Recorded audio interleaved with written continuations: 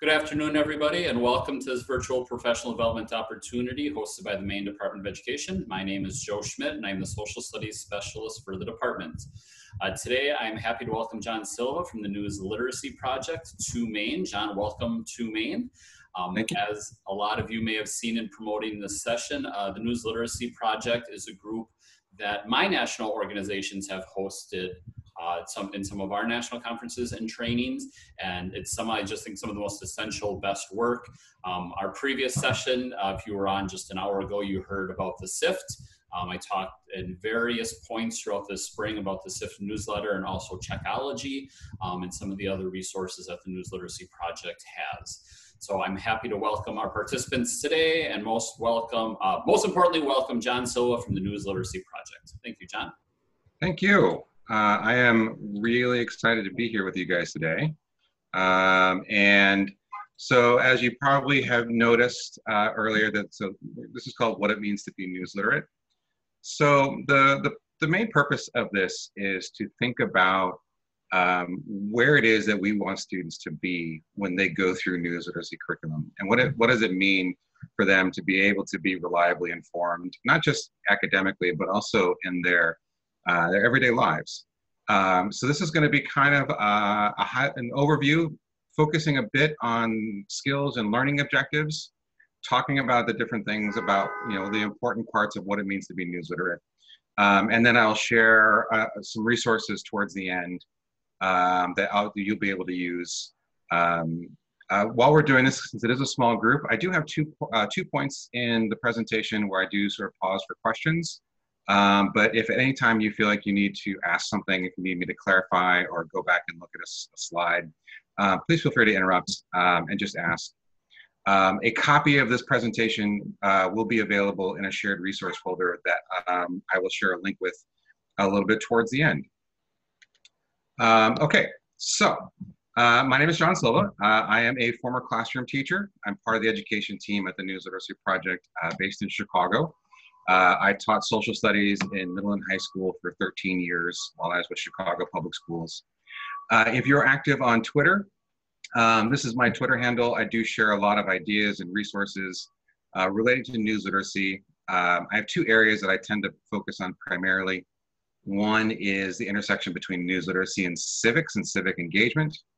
And the other is a lot of the research and work that I've been doing focusing on conspiracy theories and conspiratorial thinking, which are two major problems going on today. So a little bit about who we are at the News Literacy Project. We have active social media accounts. If you would like to follow any of these accounts, we do share a lot of resources and ideas and teaching strategies. But we also share a lot of just tips for the general public. So feel free to follow us. And this is a way that we can connect and keep the conversation going after today and as you begin to integrate news literacy into your curriculum. We are a national, nonpartisan, nonprofit organization. Our headquarters is in Washington, D.C.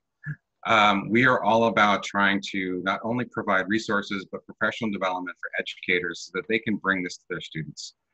Because we believe that the best work is done by teachers in the classroom. So we don't do direct instruction, but we do work to advocate for news literacy instruction and curriculum to be embedded across the American education experience. We tend to focus primarily on middle and high school. However, our resources and our curriculum has been used with kids as young as 5th grade and even into college. These are some of our core organizational values. We do believe that news literacy is absolutely a critical life skill. I'll talk a little bit more about it in a second. But one of the most important things is just the idea that facts matter. There are ways that you can argue about opinions and beliefs, but facts are facts, and they can be proven to be true or not. And somehow that gets lost in a lot of the discourse that's going on, especially on social media. And we absolutely, as an organization founded by a journalist, we do believe in the power of the free press and how important that is for our government and our democracy and all of the things that we do in our day-to-day lives. So, what do we mean when we say young people have a right to news literacy education? Part of this goes to just the basic idea of being engaged in the civic life of your community. In order to be engaged in your community and know about and care about what's going on, you have to be reliably informed. And information is the basis for every decision that we make. And we really want to emphasize how important it is for young people to know how to be reliably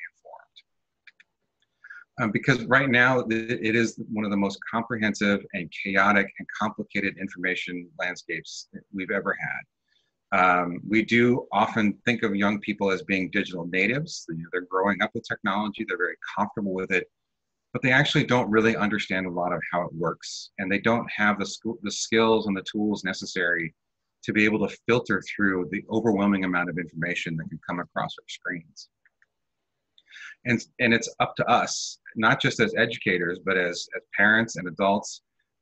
It's up to us to teach them those skills, because they're not going to learn it on their own. We have to help them, to prepare them for how to navigate this complicated information landscape, but it's also very empowering. They have access to more information than at any other time in human history. We have to teach them how to navigate it properly. So what do I mean when we say news literacy?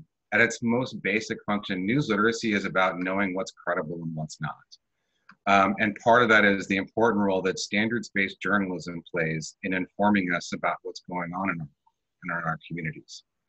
We have to be able to recognize what standards-based journalism is so that we know how to prioritize information that comes from those types of sources.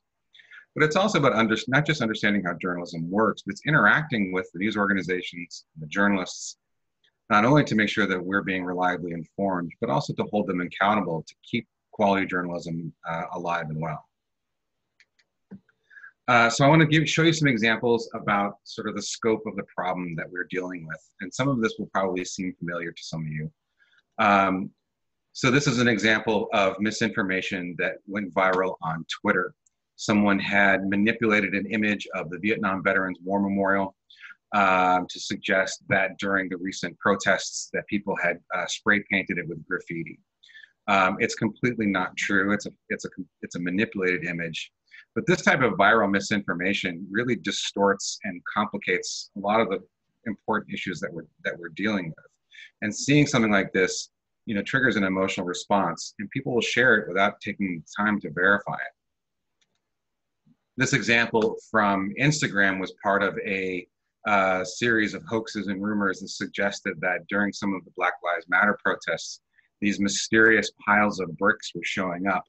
And the idea was that they were supposedly encouraging people to use the bricks to smash windows and to create property damage. But it was proven to be completely not true. But these types of rumors and hoaxes were very common. And this actually showed up on my Instagram feed from a good friend of mine, who later took it down, realizing that he shouldn't have shared it. Conspiracy theories, as I mentioned a few minutes ago, are running rampant, especially on platforms like Facebook, especially with Facebook's, a lot of their closed groups. Wired Magazine actually recently published an article, I can share that in a link later, to talk about these closed communities, these echo chambers where disinformation and conspiracy theories run rampant. And in particular, this is a major problem on Facebook. But in these closed communities, people just continue to reinforce the things that they believe, and amplify, in particular, conspiracy theories, as well as different types of misinformation and propaganda. And speaking of propaganda, I'm going to show you this brief clip from TikTok. That's exactly how I feel. That's exactly how I feel. That's exactly how I feel. So the interesting thing is that a lot of people don't really think of TikTok as being a platform of misinformation and propaganda and conspiracy theories. And I'm sorry to tell you that it absolutely is. Anytime you have a popular social media or communications platform with a large user base, these things are going to show up.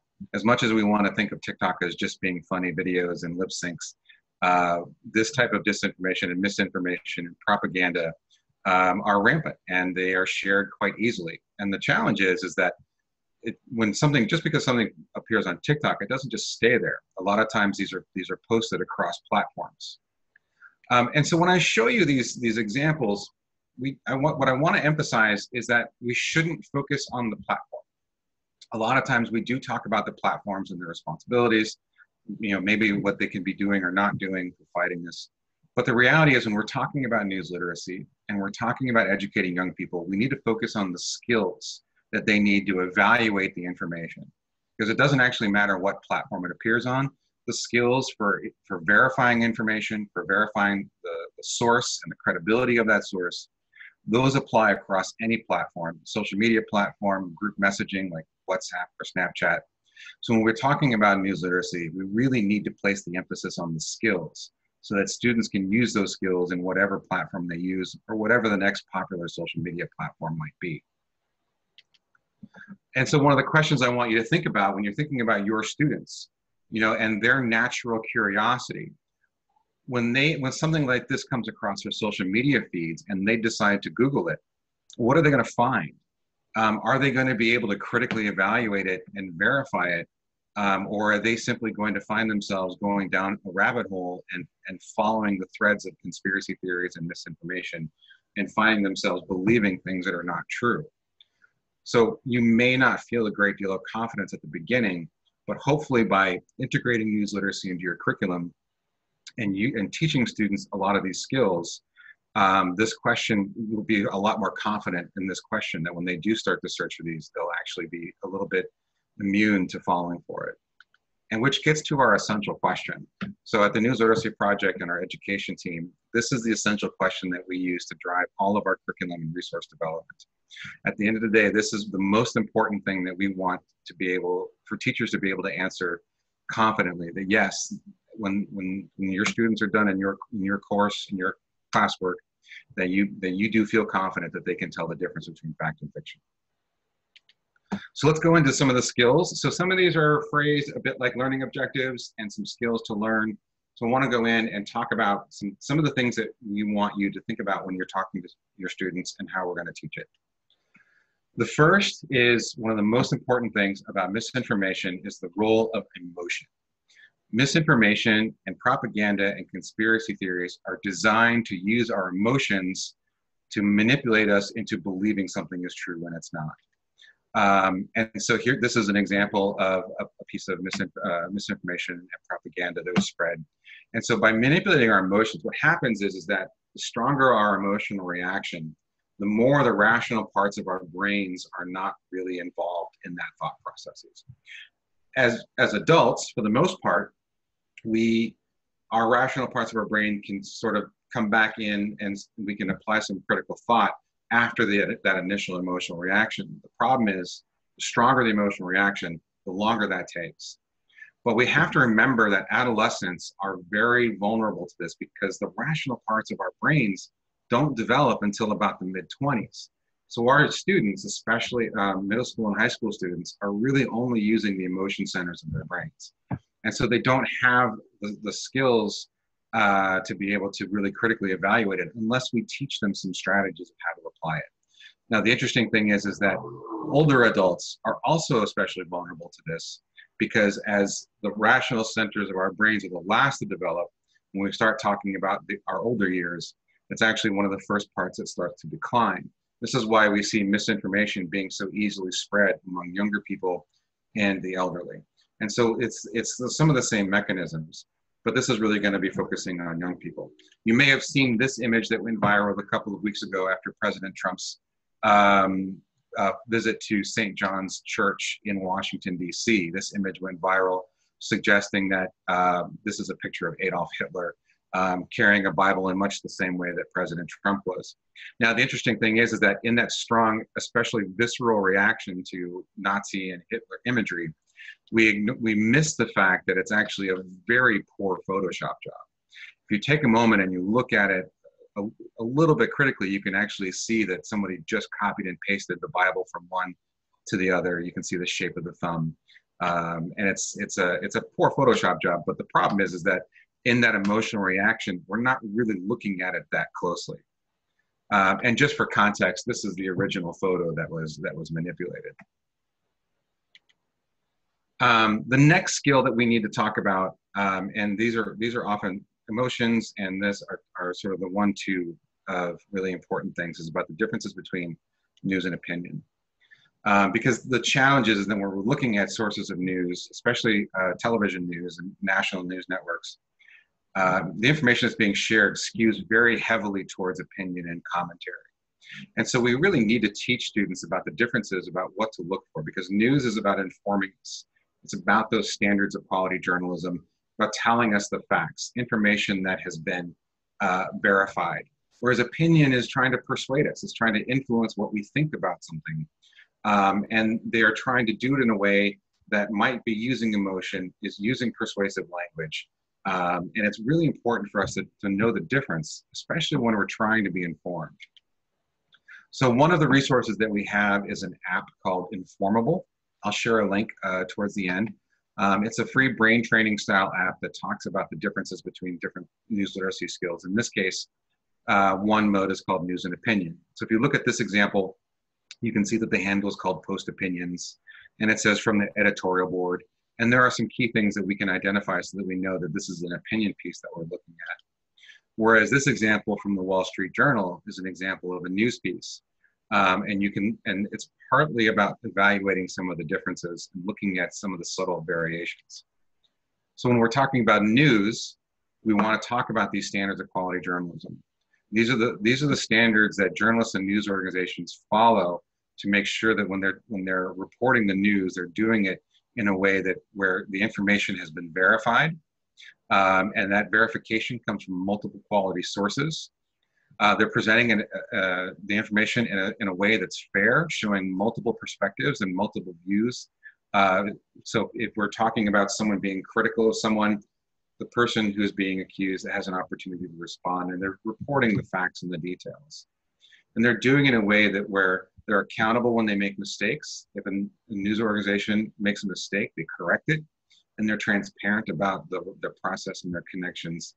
And they're also making sure that they provide enough context so that we can understand everything that's going on in what's being reported. In a lot of ways, opinion is the opposite of this. So when we're talking about it, we have to look for things where things are labeled, right? So reputable news organizations will label these things as opinion or commentary. The language is different. We have to, often opinion and commentary is written in the first person, and it's from the viewpoint of a particular person. Whereas like in a news article, we're not hearing it from the voice of the journalist. It's written very differently. And the language and the tone of an opinion piece is very, very different. And so when we start talking about these differences, it will actually become very apparent for most people to be able to see the differences, so that we know when we're trying to read something to be informed, we know if we're being informed or if we're being persuaded. A third very important topic, and this one is a little complicated, is talking about bias. And the bias in the news media. And in particular, we need to talk about bias as it relates to news, not opinion, because by its very nature, opinion pieces are going to be biased. Now, here's how this is going to work. So this is where I'm going to need some of you to sort of speak up. I'm going to show you a series of headlines that were recently published by news organizations. All three headlines are from the same news story, or same news event, from different sources. And I want to just try to have a discussion about the bias that you do or don't see in these headlines. So when you see the headlines, please feel free to unmute yourself and comment. And I wanted to kind of discuss some of these headlines to sort of see what you think. Okay.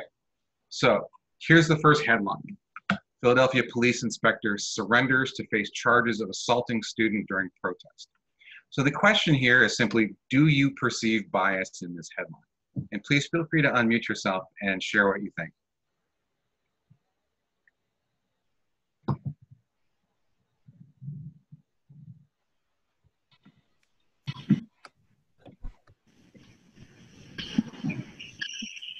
There's no like allegedly, or it just sounds like surrenders and assaulting. It seems very cut and dry.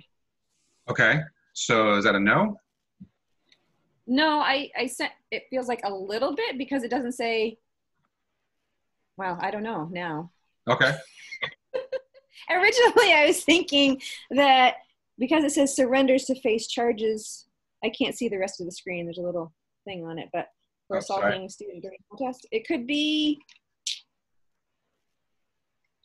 yeah. Other thoughts? Again, I tend to agree. I thought it states factually what's happening. Surrender does sound like a loaded word, but Yeah. Okay. like factually what's happening. Okay. All right. Let's go to the next headline. Philly Police Inspector Joseph Bologna applauded by fellow officers as he surrenders on charges of assaulting a protester. So the question here is this more biased? Is it less biased? Or is it about the same?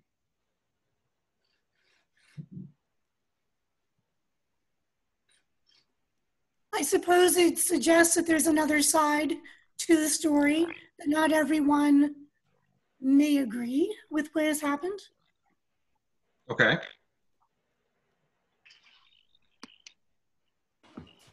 Again, I'm thinking, I do think it's more biased. Sorry, is that my voice? Go ahead, try it there. Is that better? Yeah, go ahead.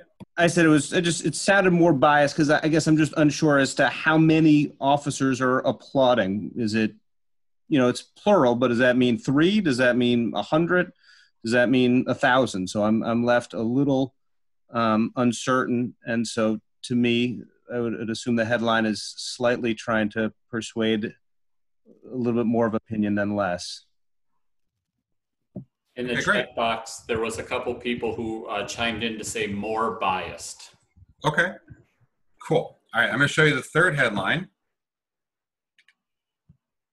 So large crowd shows support as Philadelphia police staff inspector turns self in on charges of assaulting protester with a baton.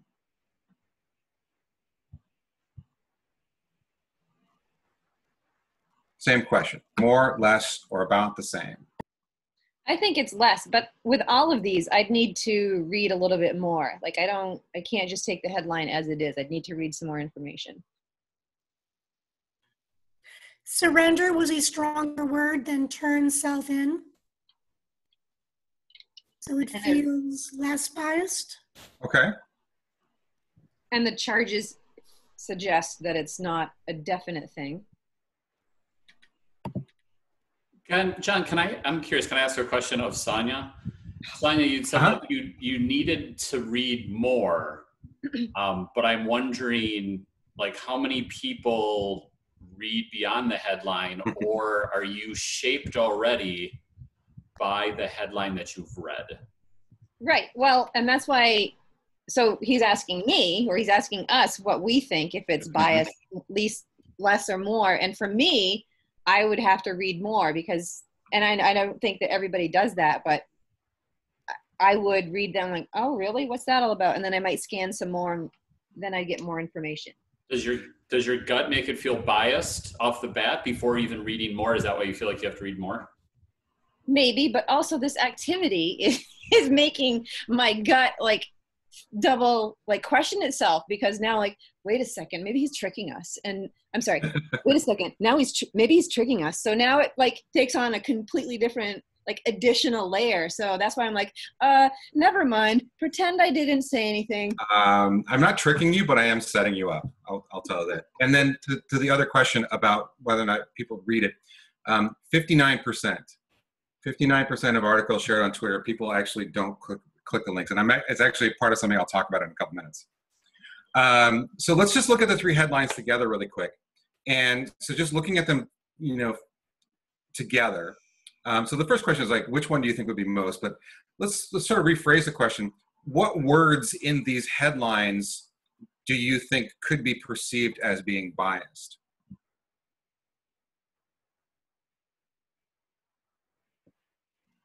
I still think surrenders seems biased. Okay. I mean, I think large crowd size, and again going back to police officers with plural and large crowd size, I have no conceptual or context to understand where that's coming from. Mm-hmm. The third one mentions that the assault took place with a baton, which I think gives more power to the fact that this person wasn't just assaulted, but you now know what the person was assaulted with. Now, similarly, in headline 1, the inclusion of the word student, right? So assaulting a student, right, is different than in the others. It says that he's being accused of assaulting a protester. So the thing is that part of what I asked you to do is to look at these and talk about the ways that you perceive these to be biased. And the challenge is that talking about perceptions of bias is a very subjective process, and it's actually not really all that productive. So one of the things that we need to do when we talk about bias with young people is to try to get to a more objective way, because these actually bring up some important questions, because we do need more context. We do need more information. So that first question, are these straight news pieces, right? Are they from standards-based news organizations? Are the details of these headlines accurate and factual, right? Yes, he's being accused of assaulting a protester, and that protester was a student. The supporters were fellow officers. But one of the bigger questions that we really want to get to is about, can we really explain the type of bias, right? Can we sort of explain it in a way that takes perception out of it? And also recognizing our own biases, which we call confirmation bias. So one of the things that you'll notice is that I didn't actually tell you where these headlines were from. So these are the sources from the headlines. So one is from the CNN, the other two are from Philadelphia area news outlets. And so there's some interesting discussions about the sources for these headlines. Sometimes when we look at the source, the logo of the news organization can influence our perception of bias. People can have strong opinions about CNN and other national news networks, and seeing that on the headline actually will, we will unconsciously project our own biases on that headline based on that. So how do we do that? So in our Checkology virtual classroom, which I'll share a link towards at the end, we have a lesson called Understanding Bias. And what we've done is we have tried to break down a very complicated topic and break it down in a way that students can evaluate bias based on 5 types, these are the 5 types. This is not meant to be an exhaustive list, but these are the 5 most common types of bias that we see in the news that does affect not only coverage but also how stories are covered. The other is called forms.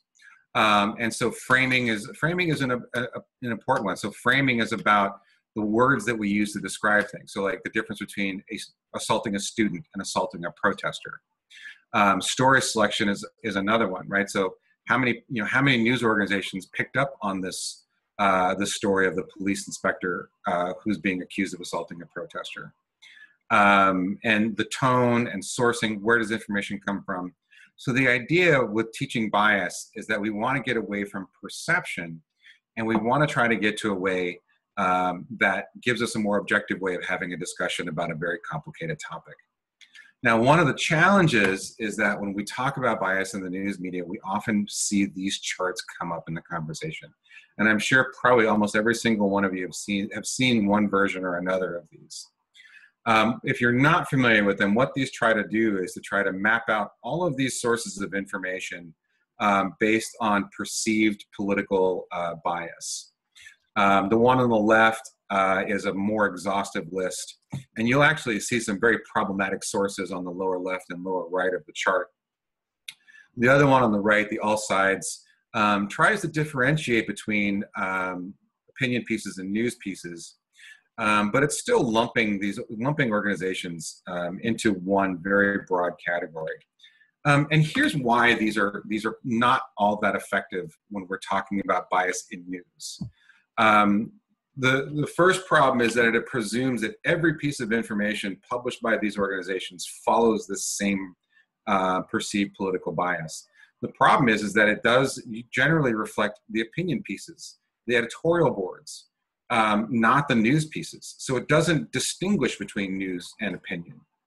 And some of the sources, especially on the larger chart, they're not even trying to put out news. They're all about commentary and propaganda and opinion pieces. They're not trying to inform us. They're absolutely trying to influence us and persuade us.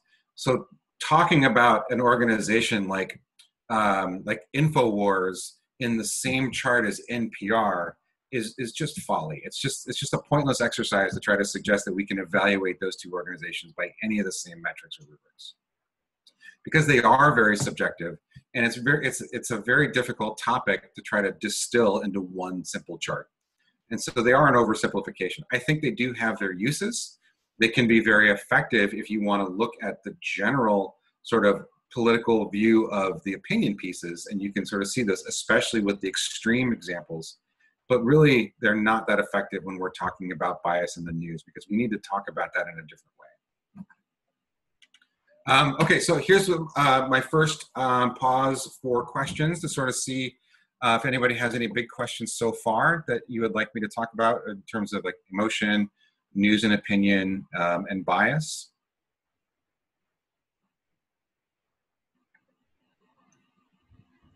Anybody have any questions for John? Okay, I'll keep going then. Okay, next skill, evaluating posts for evidence. So a lot of times we will see things pop up on social media that are making a big claim, but they don't actually provide any evidence to back up that claim. This is another mode in our Informable app. So you might see something like this claiming that margarine is only one molecule away from plastic, trying to make us scared about the dangers of margarine. But if you take a step back and you look, you can see that it's labeled healthy, holistic living. The person who posted is a woman named Michelle Case. Like, we don't actually have anything that we can evaluate on our own. This is just making a big claim, and there's really no evidence to support it. Whereas this example from the Pew Research Center is talking about the results of a study. And not only are they providing a graph that we can evaluate for ourselves, there's a link that we can click on where we can learn more about the poll, about the methodology behind it, and we can evaluate what the results are for ourselves. So being able to evaluate these types of things is a very important skill. And it's a very common thing. We will see things pop up on social media, and it just expects us to believe it and take it at face value. One example is this that came up back in March. In the early weeks of the pandemic, there was this viral trend called Film Your Hospital. It was a far right-wing misinformation campaign to suggest that things going on in hospitals were not nearly as bad as the media was making it out to be.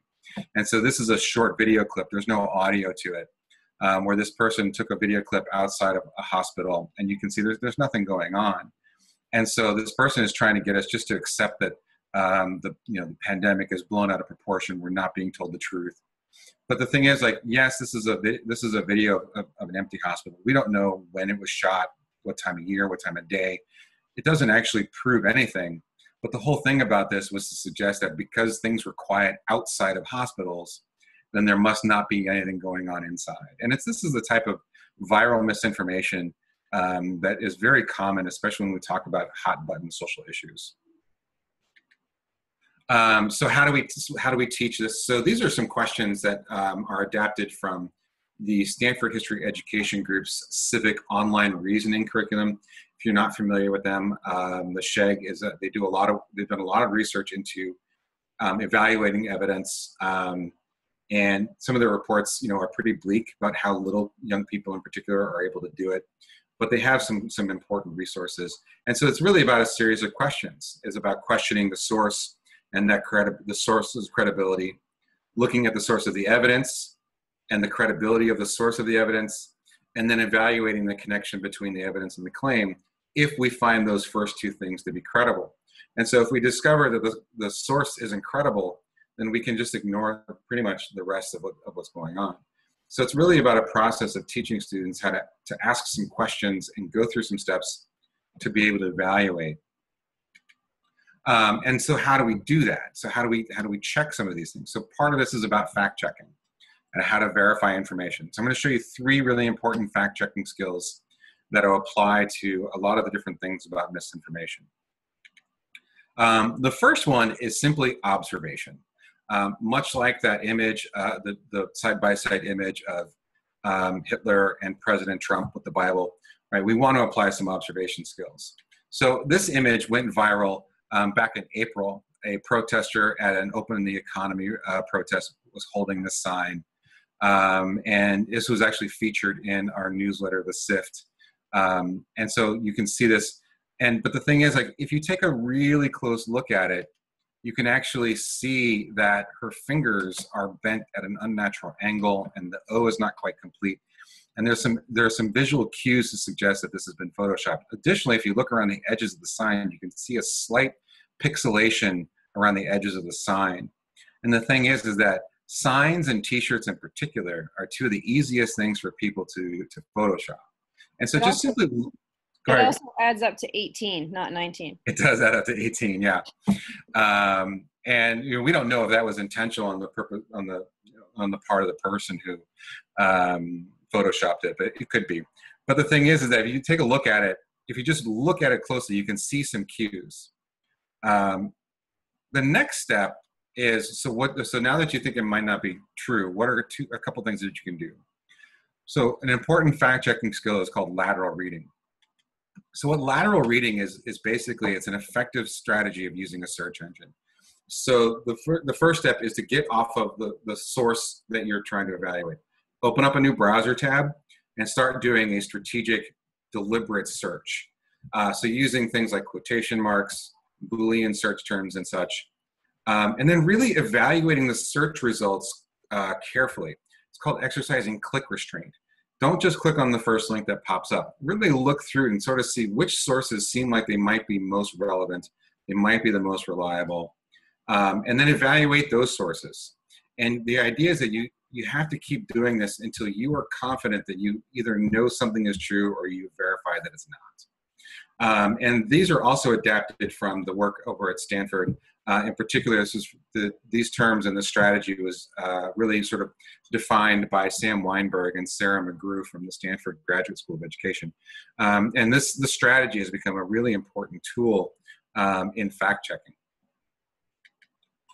So here's an example. So taking that image, if you can simply Google Barack Hussein Obama COVID-19 sign.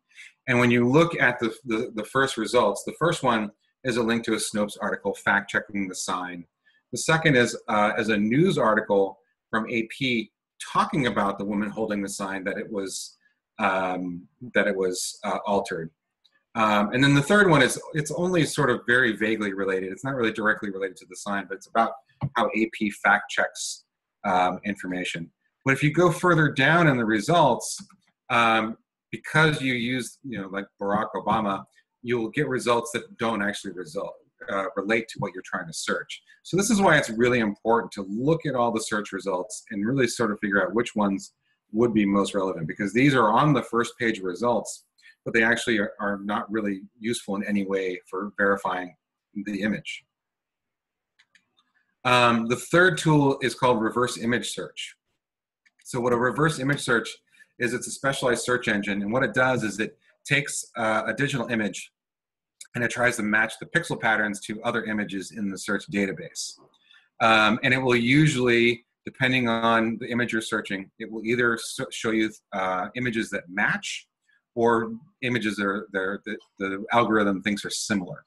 And so this is where evaluating the search results and exercising click restraints is also very important, because you really have to look to see that you're looking at something that's directly related to the image that you're searching. Google Images is a very popular reverse image search database, as are TinEye and Yandex. And I'll show you one way of doing it, probably one of the simplest ways, but there are multiple ways to search. You can upload an image to some of these search engines. There are reverse image search apps and programs that are available. And so we can talk about a bit more of some of those other ones at another time. So here's that same tweet, that same image. If you right click on an image using your mouse, a menu pops up and it says search Google for image. Depending on your browser or operating system, it may use a different search engine, but they're all effectively the same. And you can see that these are the results that come up from that reverse image search. The first two are again, fact checks. And And then if you look down, this is where really evaluating the results is also important, because these results are on the first page of results. They match the images, but these are really just sites that are spreading and sharing the original manipulated image. They're not actually doing any kind of fact checking. So a note about fact checking sites, and I'll answer some questions if you have. So there's a lot of different fact checking sites out there, and people tend to be critical of some for various reasons. But one of the most important things that we want to emphasize with young people about fact checking sites is that the ones that are reputable and responsible are the ones that show their work. They're not just telling us the determination of the fact check. They're providing the evidence that they found that helped them reach that determination. So they're providing context, they're providing evidence, they're providing sources. So we can see whether or not something is true, and we can also see how they know, so that they're not just telling us, they're showing us. And so it's really important to remember that there's a lot of different fact checks out there. So we have to evaluate them, each one individually, so that we know which ones we can tend to rely on. So I'll pause here again just to see if there's any questions about evaluating evidence, or just some general questions about fact checking.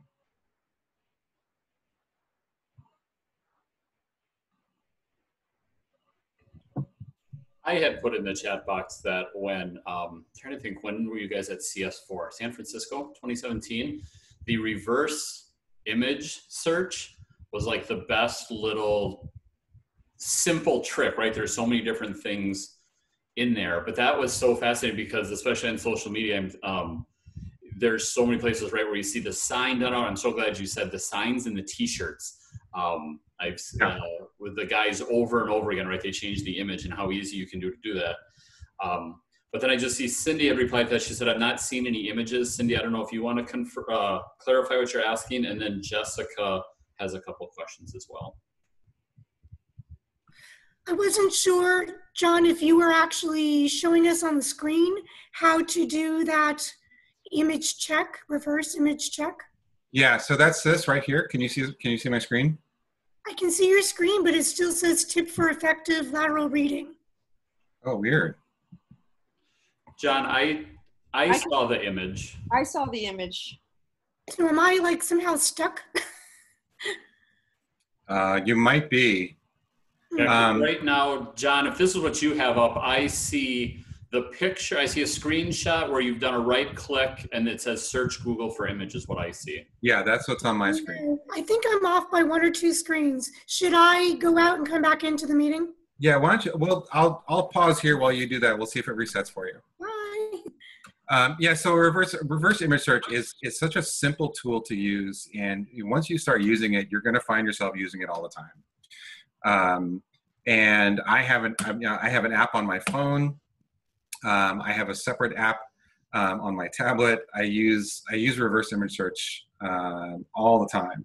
It's not reverse image search can be very effective, but it's actually not as effective as sometimes as lateral reading, because it is really a narrow search because it's trying to match the pixel patterns of a particular image. And if it's an image that's fairly new, or it's something that someone has created, it may not pop up on the search results right away. So really we need to be talking about when to use these tools. Reverse image search can be good, but it tends to be very narrow. Was it Cindy? Are you back in? I'm back, and I now see what everyone's seeing. Awesome. I'm not sure what happened. Okay. So what this was, Cindy, so this is the image in the context of the original tweet. I right-clicked on the image, and then this menu pops up, and you click on Search Google for Image. Now, a couple other ways that you could do this. So you'll see right above it, it says Copy Image Address. So you could also use the URL of an image and put it into a reverse image search database as well. But doing the right-click and doing it this way is one of the easiest. And then it comes up with the results this way. And then you evaluate it the same way that you would do with lateral reading. Other questions? I think there was one other question. I have a question about, you said that the kids should look to see if a source is considered, if they think it's credible. Well, what if I have a bunch of kids or a group of kids or even just one who thinks that Fox News is a credible source?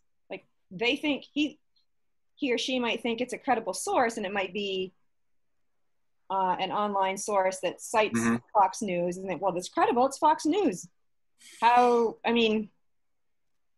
Well, so that's why I think that's when you have to push back on the student to explain why they believe it's credible. Because so the thing is that we can't. It's news. They'll say it is. It's news. But so one of the things when we talk about news organizations in particular is like, we want to talk about those standards of quality journalism, right? So it's not just, we don't want it to be that broad, right? We don't want them to say, well, it's reliable because it's Fox, right? We want to ask, so who's the journalist?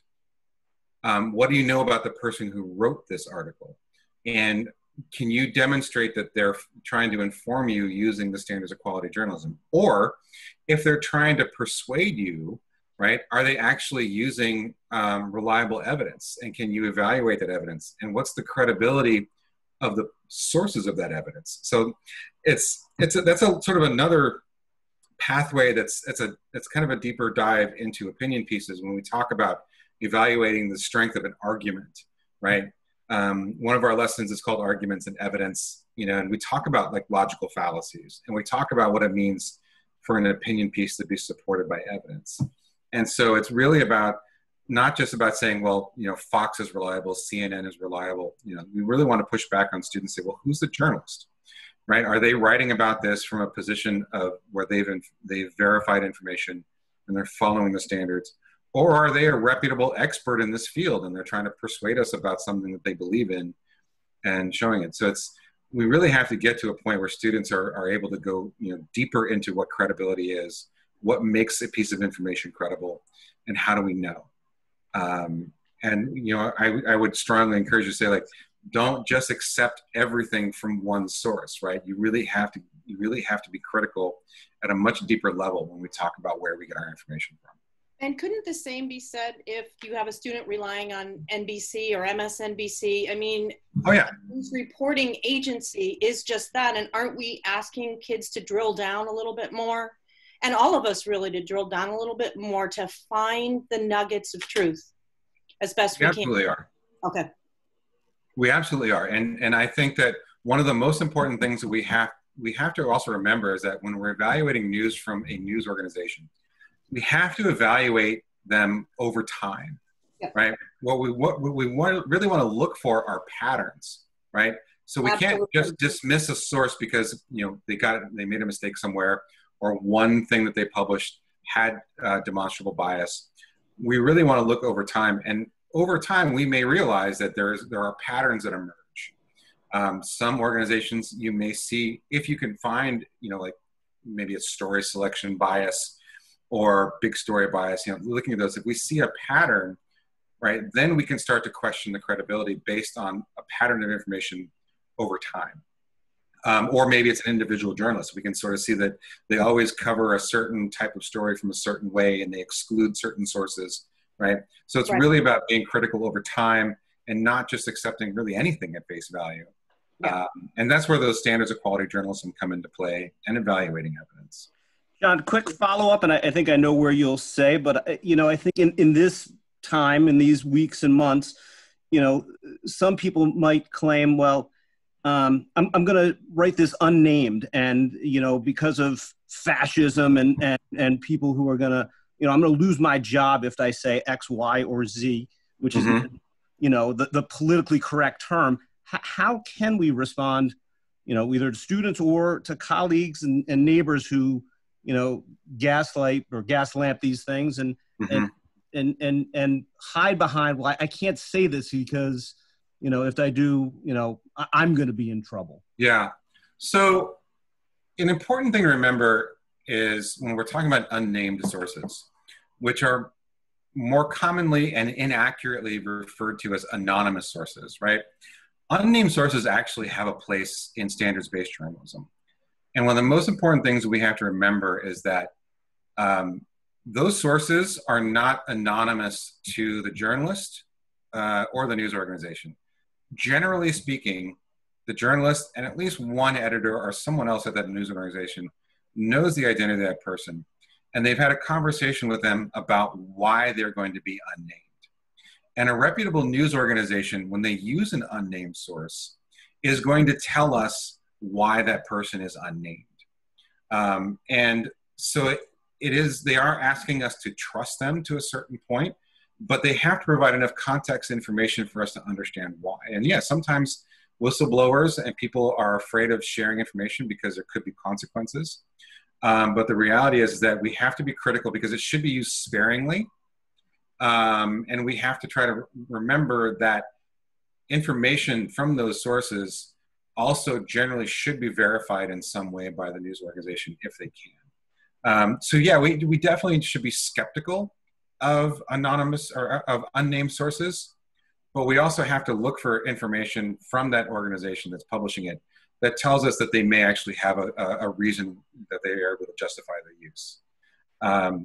Whereas if somebody is just putting something out on social media and they're hiding behind an anonymous pseudonym or a fake identity, if we have no way of knowing who they are or why, like there's no check there. There's no one that's really sort of making sure that this person is putting out factual information. So we do need to be a lot more critical with unnamed sources. But we also have to recognize that there are times when their use is legitimate. Does that kind of get to your point? When you came around at the end, yes, but the first half or 2/3 was excellent. That you were spot on, and I loved hearing that. That was okay. Good. Useful. All right. Okay, so let's move on to the next section. John, do you have a second? Jessica's put some questions in. Oh, sure. Absolutely. We got time. I can either read them for you, or do you want to just take a peek? Why don't you just read them? Because when I put the chat box up, it kind of blocks people's screens. Okay. So she's kind of got 3. I'll let you kind of bundle them however you want. Okay. 1, what fact-checking sites do you recommend? 2, how do you correct misinformation or disinformation on social media, especially when people do not trust the news and claim that accurate news sources are fake news? And then question number 3, isn't Fox mostly inaccurate and known for conspiracy theories, even using propaganda? Okay, so the first question about fact-checking sites, I don't generally prefer to endorse one over another. There are several really amazing fact checks organizations that are out there that are doing some great work. PolitiFact, Snopes does a lot of good work. AP News, AFP Fact Check. There's a lot of them that are out there doing that work. What I really try to recommend is that you evaluate those fact check sites over time, and you find one that you feel comfortable trusting, right? Because in the end, how we know what to trust is it's a very personal thing, right? These sites have to earn our trust. So I could sort of pick one over another, but in the end, it's really about your comfort level and how much you trust a source, because you might see things differently than I do. Debunking misinformation is very tricky.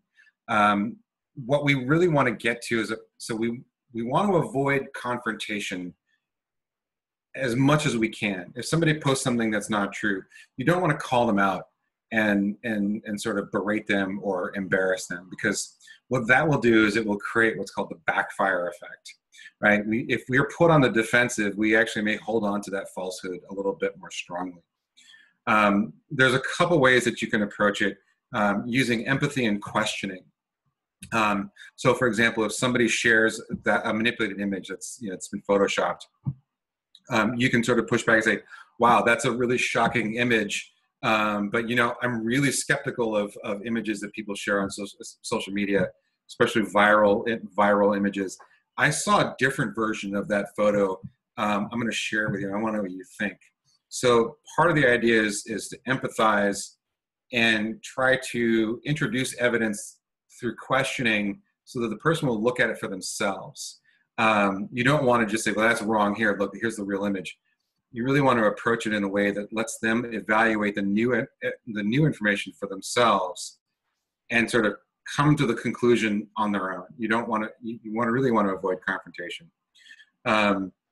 You can also say, oh, that's really shocking. So where did you get that? Like, who's that from?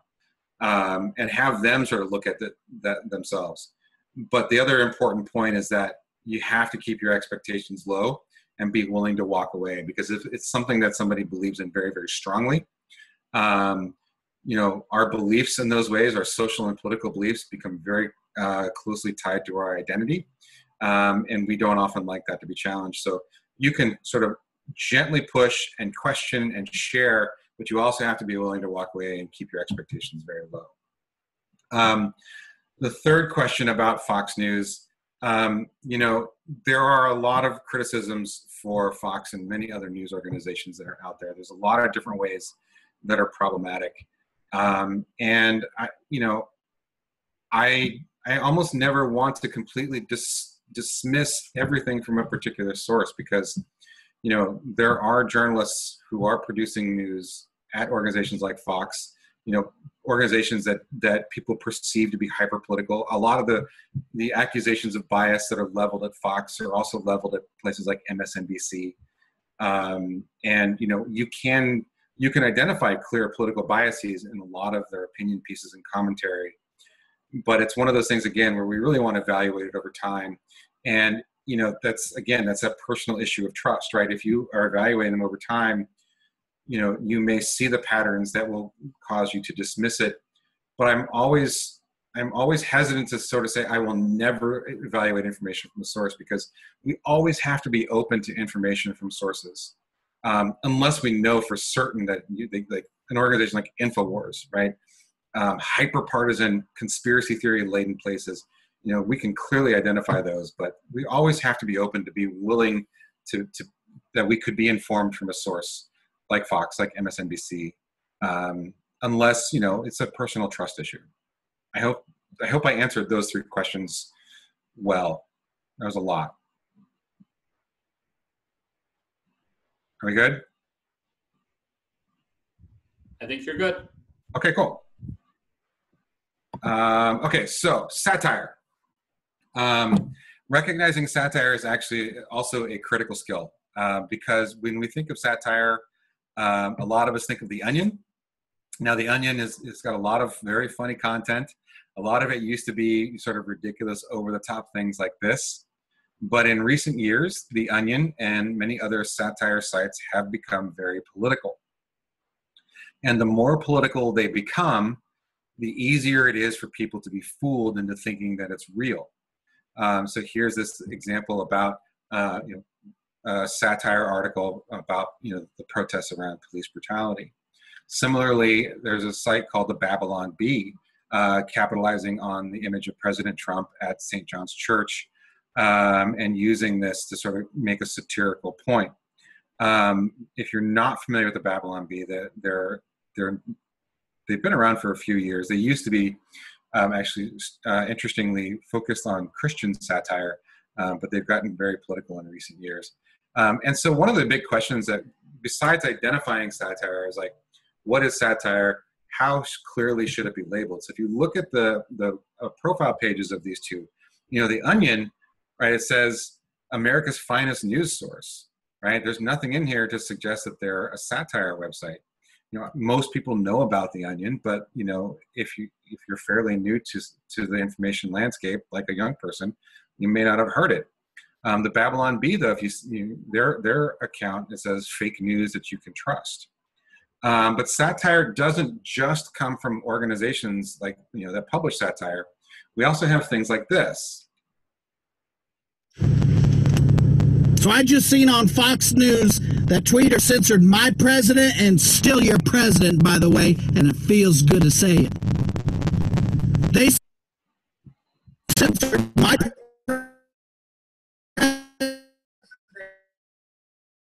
president, and it's pissing me off. And all them other little nerds out there in Silicon Valley ain't got nothing better to do than to fact check my president. For what? Just because he shares misinformation?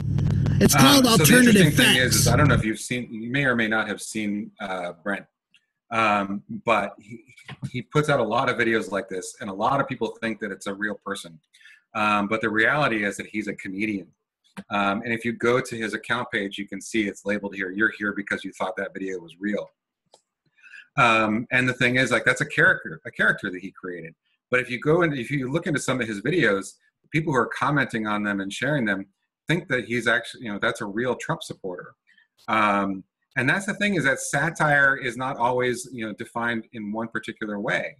But it's important to remember when we talk about satire that it is a type of misinformation, because it's using humor as that emotional response to try to manipulate us. Because it's trying to make us laugh, and we may share something or get angry at something, not being in on the joke. Sometimes people will share it out of context. So someone may take a video from Brent Terhune, for example, and share it outside of his account. You may not know who it is. And so sometimes people will create things, and it will go viral, and they'll try to claim that they were just kidding. It was just satire. So, because a lot of times satire is used as a defense if there's pushback. So the thing is, like, when we see something, we have to verify it just like we would any other kind of information. Now, we talked about this a little bit earlier about clicking on the links and reading the articles. I'm going to go into a little bit more detail here, because this is absolutely a critical skill that lots and lots of people need. So this is from 2016. So Ronda Rousey, former MMA fighter, posted this on her Twitter account. There's an article from NPR called "Why Doesn't America Read Anymore?" And if you go into the comments underneath the tweet, you can see lots of comments from people about why Americans don't read anymore, right? Nobody respects the value of a library anymore. People are lazy and stupid. People are inundated with social media and circuses and bread. And so people have all kinds of thoughts and ideas and angry comments about why Americans don't read anymore. And if you had clicked on the article, you would have discovered that it was an April Fool's joke from NPR. And the April Fool's joke was also about why people don't click on links. Because the reality, back in 2016, researchers at Columbia University and the French National Research Institute did a study on Twitter to sort of see how often do people actually click the links. And what they found is that 59% of links shared on Twitter, and this is back in 2016, people don't actually click on it. But what the problem is that they're commenting on it, they're sharing it, they're retweeting it, they're liking it, they're arguing about it in the comments about something that they didn't actually read, right? They're basing it on a headline, an image, and a lead sentence. And that's pretty much it for the most part. Now, the April Fool's joke is kind of funny, but this is actually a really important problem using that. So Twitter has recently, they recently announced that they're actually going to find a way to try to encourage people to read it. So there's going to be a new prompt. I haven't seen it yet. They just announced this a couple weeks ago, or a little over a week ago, that when you go to retweet something, you may be prompted to ask if you'd like to open it first, which I think is an important step in the right direction in terms of the platforms. But it's a skill we really need to reinforce. So this is a news article that was posted back in January. So this is from ABC News. About a piece of proposed legislation. A state senator in Vermont introduced a bill that would have banned the use of cell phones for anyone under the age of 21 in the state of Vermont. And this one, the same story. This one published from CNN, Democratic State Senator John Rogers, right? And he's quoted here: "Cell phones are just as dangerous as guns." And that's a quote from the state senator. And if you look at some of the comments, people are commenting on it, right? Rise up. What's the reason? Government overreach, accusations of the nanny state. But the reality is, if you had clicked on it and read the article, and so the example on the right from MyNBC5, which is actually an affiliate in Vermont, they actually provide some important context, because the bill he filed, he never actually intended for it to be enacted. He even said that he wouldn't vote for it. He knew it wouldn't pass. But he proposed the bill because he was trying to make a statement and a protest against what he felt was Vermont's overreaching gun control legislation. And so the thing is that if you only base your opinion on the headline and the lead, you're missing out on really important context. And in this case, this is a problem. It's not only a problem of our habits about clicking and reading the articles. It's a challenge for these news organizations, right? Because they're the ones writing the headlines and the leads and posting it to social media. It's also a bit of a challenge on the part of the platforms by how much they do or don't share when a link is posted, especially in Twitter or Facebook, right? How much or how little information from the article is shared influences whether or not we want to open it. or whether or not we should. So there's a lot of different ways that we can fix this, but for our purposes, one of the most important things we want to encourage people is before you share it, before you comment on it, click it and read it. Okay, so some questions that I want to pose to you for you to think about as we're sort of taking away from this webinar, and some things for you to take back to talk to your colleagues. So these are just kind of some big questions for you to be thinking about in terms of what you want to do with the information. So the first is about the connections between news literacy and your curriculum. I'm really hopeful that you've seen some important ways that you can tie these skills to things that you're already teaching in your classes, right? Source verification, looking for reliable sources, verifying and fact-checking information, being able to talk about bias, right? These apply not just to the news that we consume in our social media. It applies across so many different areas. So thinking about how news literacy not only is an important life skill, but it's also something that can reinforce and enhance some of the things you're already teaching. How can you reach across to other teachers in your grade level and other subject areas, right? As I mentioned at the beginning, like this is very comfortable in a social studies classroom, but there's a lot of different ways that other teachers can do this. The way science is reported in the news and talking about scientific issues. Issues of data visualization and charts and graphs and how people use statistics in a math classroom, English classrooms as well. Health news and misinformation, right? So we have PE and health teachers who are talking about things.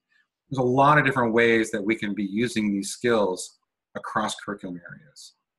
And then the other important thing that we should be talking about in our schools, but also in our districts, is where do we start and how do we scaffold this for vertical alignment, right? My son, who's currently in 4th grade, actually started some basic news literacy last year when he was in 3rd grade. So there are some of these things that we can teach at a younger age, and we can start building those skills over time. Oh, and one other quick thing I want to mention about the cross-curricular thing and the scaffolding. Please, absolutely, you should be engaging your librarians in this conversation. Librarians are one of the most important resources when we're talking about verifying information and being informed. Librarians have been doing this work for years and years and years, and they are at the front lines of this. And they can be a really important resource and focal point for teaching news literacy. So a couple of things that you can do. And so this is one of those things where I really like to make an impassioned plea about modeling, right? Not only about being as educators, but also by our friends and our family members, people who follow us on social media, the things that we share, right? We need to be practicing these ourselves, right? We need to model these skills, not just for our students, but we need to model them for our children. We need to model them for our parents and our siblings, our family members, and our friends. We need to be practicing these ourselves because this is our fight too. And so, take a pause. Think about your emotional reactions. Are you reacting to a news story because it's a sad event, it's something that is affecting you, or is it because your emotions are being manipulated? And just take a minute and do a quick check. Really thinking about some of these things. I'm going to share a flow chart in just a second about how you can check some of these things. So as I'm getting ready to wrap up, I'm hoping that you sort of see just the importance of news literacy as an important subject and set of skills to be teaching to young people. So I'm going to pause here just to see if there's any other additional questions, and then I'll share some of the resources that we have that you'll be able to use. Any questions for John? Okay, let's talk about some resources. We got about 15 minutes. Okay, all right. So the first thing, on our website at newslit.org, we have a really important page that's really about COVID-19 misinformation. This is geared generally towards the general public. Just give me 1 second.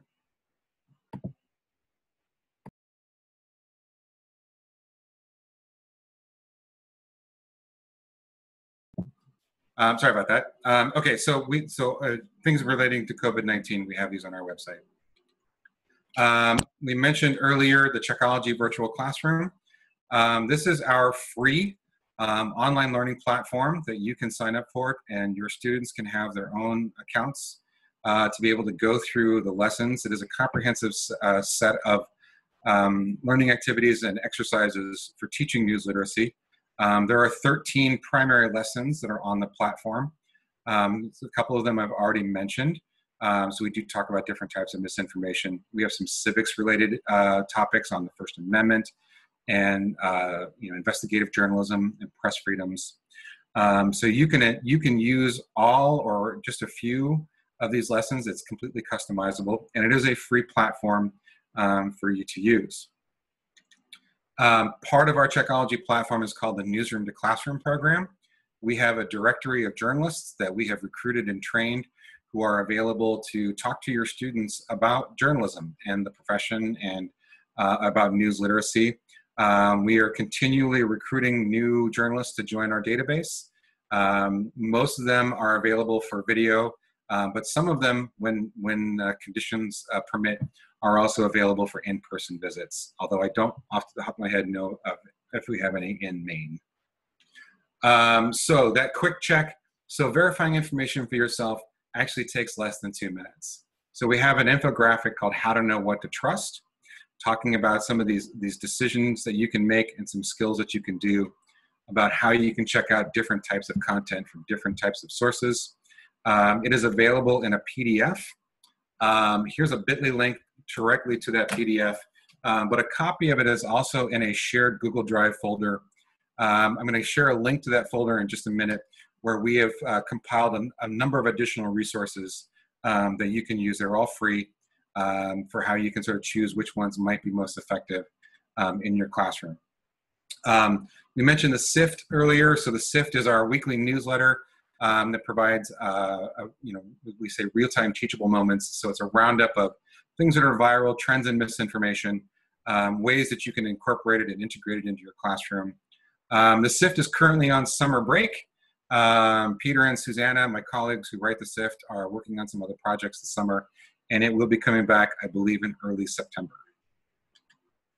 Our app, Informable, it is a free app, and it is ad-free. It's our brain training style app, available on Apple or on Google Play. We go through 4 key modes. This is, I think, a really important resource that you can share with friends and family members for talking about some of these skills.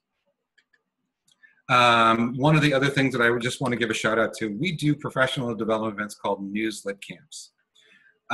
So what this is, it's a day of professional development where we work with a school district and a local news organization for a day of professional development where we bring educators into the newsroom, and we have a day of conversations about news literacy, about journalism, about things that are affecting news coverage in the community. It is very much focused on a local community, the school district and news organization. And it's a very engaging, very fun day of professional development. I'll be honest, it's one of the things that we do that I'm actually most proud of, because it's something that we get such incredible feedback from educators. If you think that your school district might be interested in it, we have a form here. There's a bit.ly link on the screen. If you fill out that form, it'll go to my team, my colleague Miriam, who takes those, and we will sort of reach out and sort of see if there's a possibility that we could bring a News-Lit camp to your district. It is completely free for a school district. Those are grant funded, so it's a free resource that we also provide. So here's a link to the folder. As with all bit.lys, this is case sensitive. So this is a Google Drive folder. It has a number of resources that you can download. There is a subfolder, main DOE, where a PDF of this presentation is saved. So you can go ahead and when you go there, you can download that and you can have a copy of it. So please feel free to check out that. We'll be sure to send out the link in an email if you need it. And then the last thing, as I close out and see if there's any additional questions, your feedback is absolutely critical to us and our mission for providing quality professional development. So this is a short survey that I would really appreciate your feedback on. If you could take a minute to fill it out when you have a chance. It really helps inform us in how well we're doing, ways that we can improve. You can add your email address if you would like to subscribe to the SIFT. And we use your feedback to figure out how we can keep improving our professional development offerings. So that comes up to the end of my time and my information for you. We have about 10 minutes if anyone has any additional questions or anything else they'd like to talk about.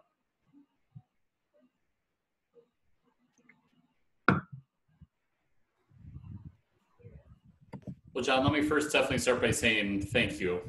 Again, I know I had reached out.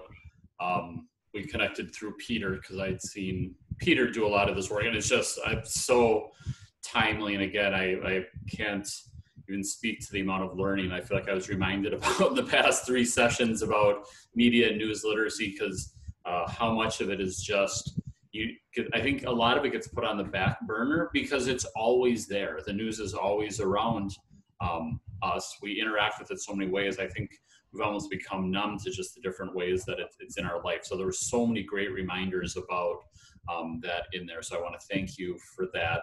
Okay. Can I just double check one thing, because I get a ton of emails every day, and I've been half trying to hedge my bet on this, but I believe News Literacy Project said Checkology for next year is free.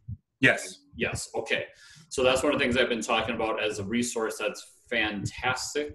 That was under a pay piece before, and at least moving forward for next year will be a free one. So I would definitely urge people to check. That was an important change in our strategic plan, realizing that it's such a critical, especially this year, it's such a critical time for teaching news literacy. And also, so one of the things, I mentioned the 13 lesson. One of the things that we're working on right now that I'm actually really excited is on sometime next year, we will be launching a new lesson, a 14th lesson, which will focus on conspiracy theories and conspiratorial thinking. I'm currently in the process of developing that lesson. We're working on an outline and learning objectives at the moment. So we're going to be working on that. And we have Renee DeResta from Stanford University is going to be our subject matter expert on that. So we're really excited to be working on that. There is one question in the chat box, at least so far. Jessica's asking, how do we promote accurate journalism? So part of what I like to encourage people to do is, like, when you're talking about journalism especially with students, if you're doing current events regularly, is have your students start collecting a list of journalists that they trust, especially at the local level. I think starting with local journalism is such an important place for talking about journalism and civics, because, those are the journalists that are covering things that are affecting your community. And really looking at those standards of quality journalism, right? So when we talk about those standards, which journalists are following them, most closely, most rigorously, and so who are the ones who are really earning your trust? And I think posing it that way to young people is important. Like, so, remember, these people, these journalists need to earn your trust, right? You shouldn't just trust them because of who they work for, right? And so talking about trust and who you trust, and that could be a really good discussion point with students, because it gives them some agency and some ownership of those decisions. Other questions for John?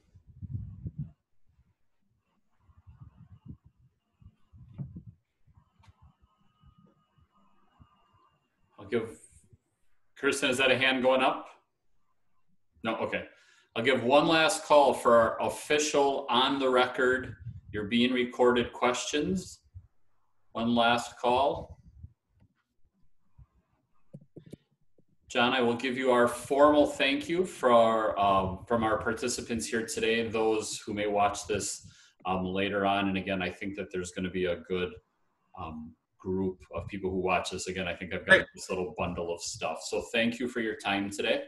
I just shared my email address in the chat box. If anyone would like to reach out to me directly with questions or needing some ideas of accessing resources, please feel free to email me directly. I'll be happy to help in any way that I can. And thank you, Joe, and thank you for your time, and thank you everyone for joining today. This was a really fun conversation. I really hope you found it useful and informative.